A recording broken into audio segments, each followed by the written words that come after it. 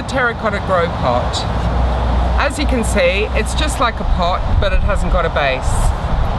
What you use these for is for growing tender plants, particularly vegetables, that like a warm root run. So what you do is you just get it, swizzle it into the top of the soil so it's sort of anchored in, fill that with compost and plant your seedlings into it. You can see we've got one here, and it also doubles up because we've got a lovely courgette here developing, and it just helps keep it off the ground.